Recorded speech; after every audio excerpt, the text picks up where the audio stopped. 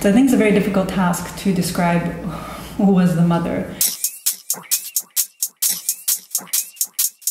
It's a question that can be answered at a lot of different levels. I mean, in terms of her kind of as a human being on this planet, she was French national, but of Egyptian and Turkish descent, and she was widely seen as a mystic and as a charismatic leader, as a guru here in India for her abilities, her mystical abilities, her spiritual abilities. And this name that she has, the mother, is a name that Sri Aurobindo gave to her because of what she embodied.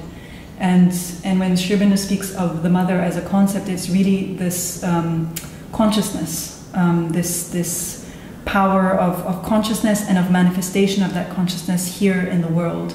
And he felt that she fully embodied that energy and that power, and therefore that name.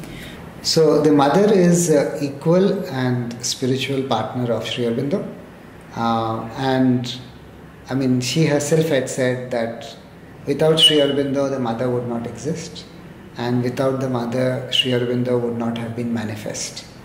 She created Auroville at that time, I think to realize true human unity. It's also been called the cradle of the Superman, which means it's what Sri Aurobindo talked about, conscious evolution, and the more spiritual being rather than the current what we call mental being, which is true. I mean, we are doing a lot of things with the power of our mind, but there is something beyond. And so, for that, how the mother envisioned Auroville, and how she has given guidelines, but she hasn't necessarily made rules. So she has created something, right? If you think of the charter, that would inspire people to come and be part of Auroville. So I think it's that still sense of having freedom and wanting to be your best that is bringing people, that's continuing to bring people to Auroville. You see, if you think in terms of Indian spiritual traditions, you realize that all of those traditions were meant for individual growth and liberation. Yes, you had ashrams, you had a set of practices and processes, but in the end, they all posited individual liberation, so to say. Sri Aurobindo and the mother, on the other hand, turn this on the head. And they say the goal is not liberation, the goal is about transforming earth, transforming the material conditions of how we live, and And this to them was not just an individual endeavor, but a collective endeavor.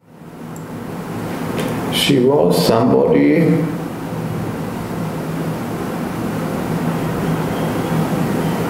who made you look within and deeper, as if she was so porcelain-like, so subtle in her physical that you didn't get stuck in the physical. Her eyes would just move through the material form and then you could come to a pool or to something where she and yourself were together. So she is like a very clear, very loving, very sweet, honey-tasting passage into realizing